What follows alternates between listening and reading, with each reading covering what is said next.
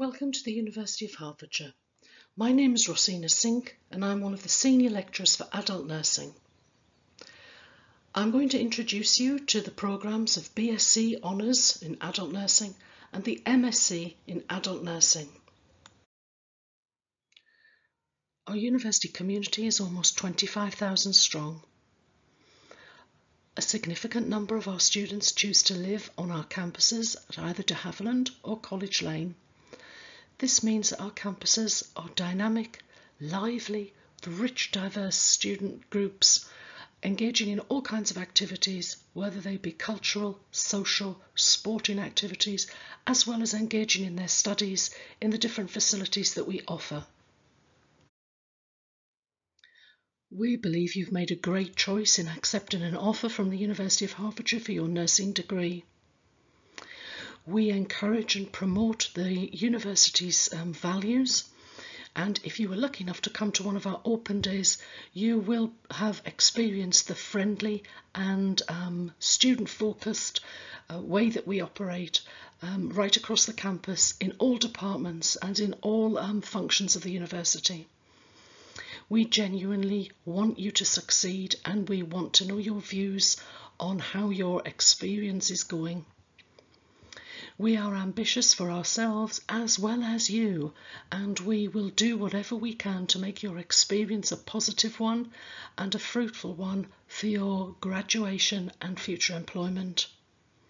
We work together not only as students and staff in partnership in the development of, the delivery of and the evaluation of our courses, but we also work together across different schools to make sure that we're all using our brains to come up with new and innovative solutions to problems in all aspects of the work that we cover.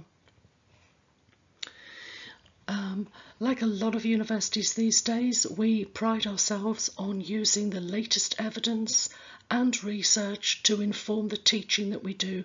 That means that you will be up to date with the practices that you're learning in the nursing world. You will also no doubt have the opportunity to become involved in research that's been undertaken by staff and also postgraduate students in the university.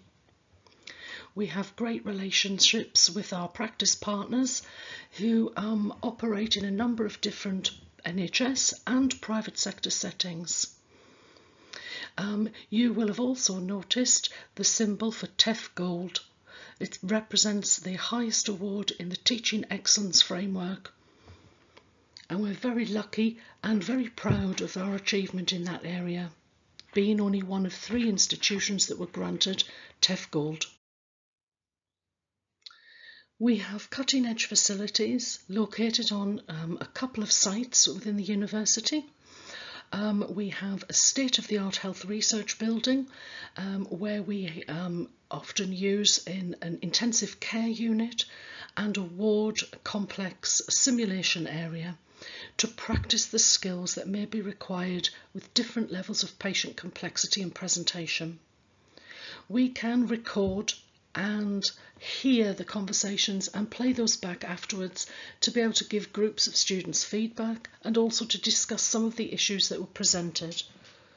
Sometimes our staff are also involved in simulating exercises or incidents that may occur in clinical practice for further scrutiny in group work. In Hatfield Town Centre, we also have Meridian House, which is a building housing 8 clinical skills laboratories for our nursing, midwifery and also children's nursing programmes. The facilities there also include the audio and visual recording, and we have state-of-the-art audio mannequins to help bring to life some of the clinical situations that you need to practice. On to the programme itself. If you've read the programme specification on the website, you will see that we have blocks of theory and then followed that by blocks of practice learning in a clinical placement. By the end of the course, you will have completed 50% of theory, 50% practice during your programme. As each block of theory goes by and gets you ready for the next practice placement, you will see that the complexity is cumulative. So we start you out with the basics of clinical skills, the basic knowledge that you need to practice. You will go out into the clinical area working alongside registered nurses and teams of healthcare worker, and you will practice those skills before coming back to increase the level of complexity of theory and disease process. And then you will go back out into clinical practice, do some more practice of the skills that you've learned, and then include some of the new skills. When in your theory blocks, the study times or the times available for lectures or practical sessions could be anywhere between 9 and 7 p.m. Some days you may be required to be in your classroom areas between 9 and 4. You will have a combination of lecture, seminar work, group work, possibly some clinical skills practice. We try to mix up and give you variety so that it makes it interesting and it's not repetitive. There may be some days when you are required to come in, for example, for a clinical skills session at 4 p.m. That gives you the morning free to be able to do some work with your student colleagues, for your group work, for some presentations that you might be doing, some health promotion work, or for private study. We try to make sure that you have time to work on your assignments and work with your fellow students during the course of the week. It's important to have life-work balance. This is quite intensive. It's a full-time course, so we are conscious of the need to make sure that you have time to reflect, time to study, time to prepare. When in clinical placement, you will work clinical shifts because you will be part of the team of healthcare workers in that clinical practice area. Though you are supernumerary, that means that you are there to learn and to make the most of the learning opportunities while delivering care. You will probably realise from your research that nursing and clinical work has unpredictable hours. So sometimes you may be late leaving duty because of something that's happening in clinical practice. You are also aware that nursing is a 24-hour service, so sometimes during your placement you may be asked to join your clinical practice assessor on night duty to experience the 24-hour care cycle. One of the things that you need to be aware of is the need to have self-discipline, to be able to manage your own study, because there will be opportunities, there will be work given to you by your module leaders and teaching staff for you to be getting on with in your downtime, work that you'll be managing on your own. So you do need to have some discipline in being able to manage your own time.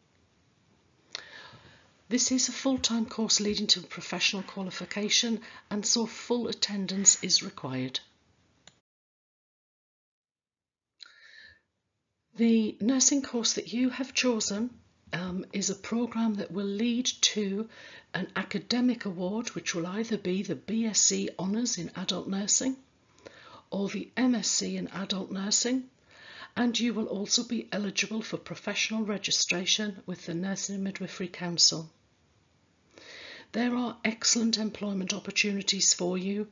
The majority of our students find themselves being invited to interview in the spring of their final year. Most students, you will find, have already secured opportunities and job offers well before they qualify. There are excellent prospects locally, and most of these arise from the placement areas that you will have encountered during your programme. At the moment, the typical starting salary for a registered nurse is £24,200. You just need to be aware that with professional registration comes a commitment to lifelong learning. In order to maintain your registration as a nurse, you will need to demonstrate to the Nursing and Midwifery Council your commitment to lifelong learning. This slide has a chart giving you the outline of a typical programme pattern, and it shows you how things were mapped out for the group who started their course in September 2019. You can see how there is induction time, followed by theory marked with the T, and then you will see the various opportunities for you to take annual leave. Assessment weeks are usually where you may have an exam, and your P weeks represent placements, clinical practice areas. You will see there's plenty of opportunity in the summer weeks for you to undertake independent study. That gives you the opportunity to catch up on anything that you have not managed to achieve. If you need some additional practice, then this is the opportunity for you to do that. But this gives you some indication of how well balanced the programme is. This is just a reminder that practice-based learning will always be supported for you on an individual basis by a qualified nurse who's your practice assessor. They have usually undertaken some additional training so that they can guide you and supervise your learning while you're with them on placement. You will also be supported by a link lecturer who is a member of the academic staff, and also the module leader for the modules that you've just completed before practice. We often find, however, that students support each other between years and also within cohort groups. So there's usually plenty of support for people going out into practice once you've left the university and the classrooms.